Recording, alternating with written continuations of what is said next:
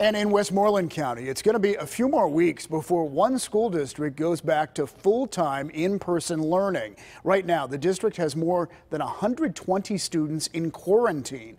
And as Chris Hoffman explains, that number could rise over the next couple of days.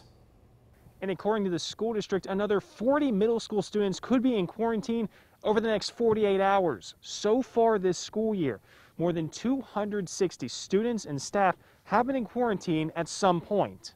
The district is now delaying the full reopening of schools from November 4th to November 18th.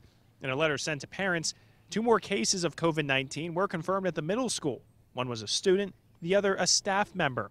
The middle school will be closed for the next 2 days. All instruction will be virtual and all sports are canceled. The closure will allow for mitigating spread of the virus, contact tracing, and a deep clean of the building.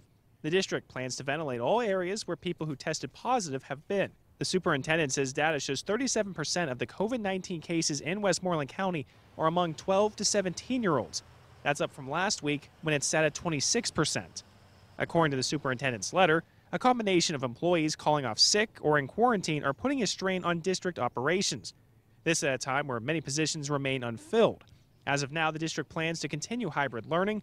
On November 9th, they will reevaluate plans to reopen on November 18th. Now, if someone has come in close contact with someone who has tested positive, they will be notified and quarantined for 14 days. A health department worker, a school nurse, or school official will notify families of students. Outside Norwin Middle School, Chris Hoffman, KDKA News.